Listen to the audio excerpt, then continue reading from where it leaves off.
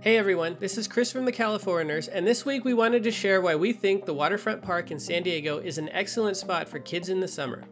The 12-acre park is perfect for a picnic, so we usually pick up food in Little Italy and eat it on one of the park's many grass fields. Surrounding the County Administration Center, you'll find plenty of art sculptures and gardens. We love stopping by there to let the girls play whenever we're in the area. The main reason we go so much is to enjoy the interactive fountains lining both sides of the building for the kids.